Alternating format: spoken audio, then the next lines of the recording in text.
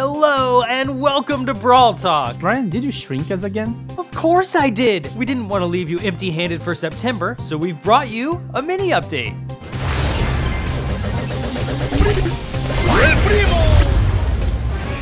This season is going to be all about a gift shop, Which leads us to the new chromatic brawler, Colette. Colette is a cashier in the gift shop, and she loves her job because she gets to collect all kinds of brawler items, and she's close to her favorite things in the world, the Brawlers. She's Piper's and Spike's biggest fan. At a certain point that Starr get a little creepy, like almost a stalker, I guess. And her main attack is really interesting. This is a mechanic we have never done before. She deals a percentage of damage based on her target's health. So if she's attacking someone like El Primo, she'll do a lot of damage. But if she's attacking someone with a tiny bit of health, she'll do a tiny bit of damage. Except for boxes, where she'll do a flat rate. And what's interesting about her super is that it's kinda similar like Bull. She runs across the map, but she returns to the starting point after that. And every brawler she hits on the way gets damage. And in this gift shop mini update, we are of course getting gift shop skins. And the brawlers will be using gift shop items. Sandy's newest skin will be called Sugar Rush Sandy, and M's will be Super Fangirl M's. Finally, Spike will be getting a mask that changes every time you respawn. Now for the past skins, we are getting a Starr, beginning of the past, and at the end, a new skin for Colette, which is Trixie Colette. And that's not all, we've got two more. We have Lunar Sprout for the Moon Festival in Asia, as well as El Atomico for El Primo, which is for star points. And together with this gift shop environment, we are also getting a Starr Park team tutorial, so we can welcome new players to the Starr Park.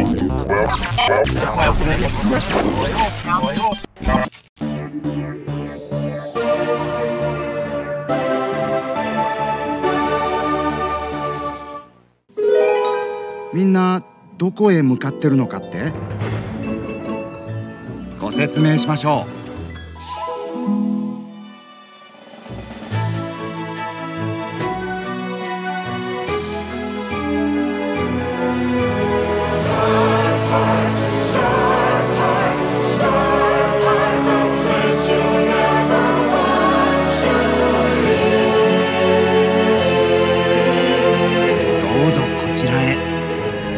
もう少し近くへ。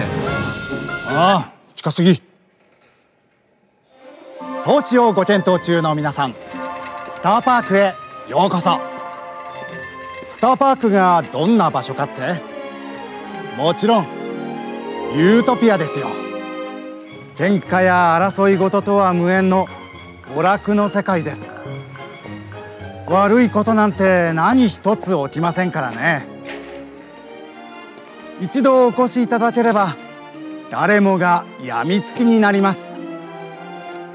皆さんのご協力があればスターパークは幸せの輪を広げて幼い日の心の傷だって癒すことができるでしょう。やあ子供たち、お見せしたいものはまだまだあります。楽しそうですね。もっとお見せしましょう。スターパーク、この魔法のような空間には従業員の血と汗と涙が注ぎ込まれています。たくさんの涙、たくさんの血。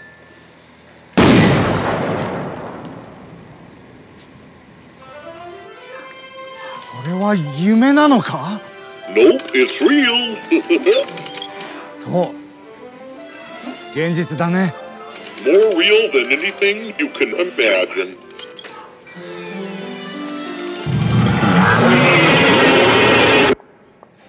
想像するのはここまで。行動に移すなら今です。魔法がここに、幸せがここに。夢がここで生まれます。スターパークでは徹底管理されたテクノロジーにより皆さんの快楽や幻想への飽くなき欲望を叶え続けます。いつものバートルビーを。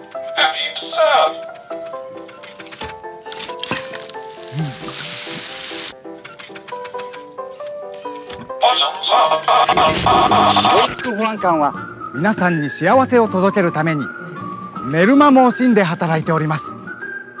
私たちは毎日ワクワクしながら仕事に励んでおります。最先端のアトラクションを満喫しているこの幸せな家族をご覧ください。Have a nice trip! 家族で楽しめる園内の自然第一で設計されております。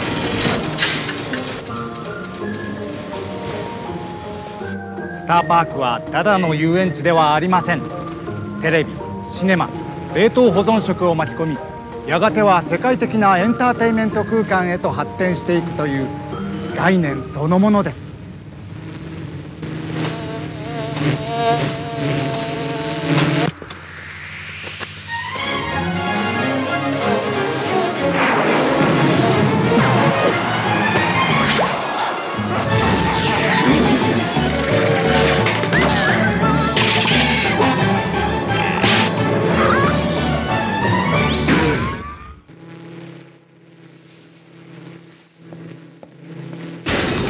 投資家の皆さん聞いてください。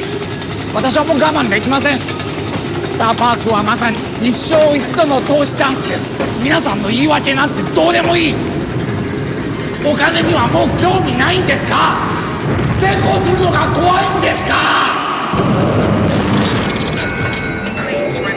そして投資家の皆さん、数日が幸せを阻むもの、そして最後には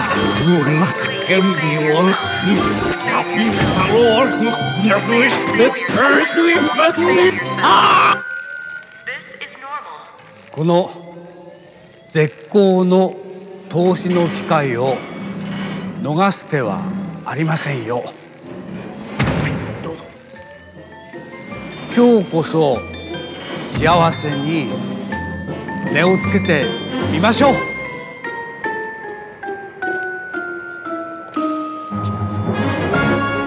ぜひご一緒に。スターパークへの投資は明るい未来への投資です。未来は流れ星のように輝いてます。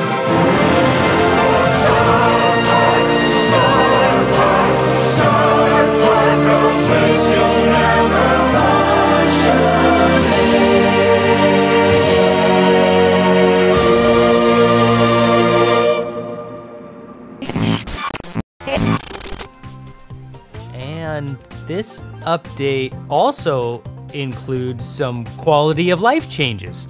For example, you can now turn off bots in friendly matches. Also, we are getting a free pin package in the Brawl Pass. Plus a new match end screen that looks great. We are getting new maps and also the return of old classic ones. That's all for this mini update. Thank you for watching. Don't forget to subscribe and we'll see you next time in October.